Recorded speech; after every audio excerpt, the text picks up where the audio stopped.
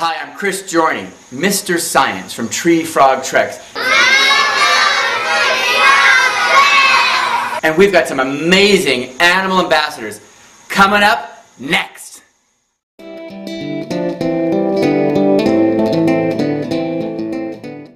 This is Julie, the Burmese python. She's our largest snake, measuring at least 14 feet long and weighing about 80 pounds. But she's one of our sweetest, most gentle snakes as well. She was raised by a young man who did a great job connecting with her. She's very used to people. And in fact now, as you can see from the other shots, she's been giving Sierra Nevada snake massages for over 6 years with us at Tree Frog Treks. She's probably met over around 35,000 kids. And she is just a doll.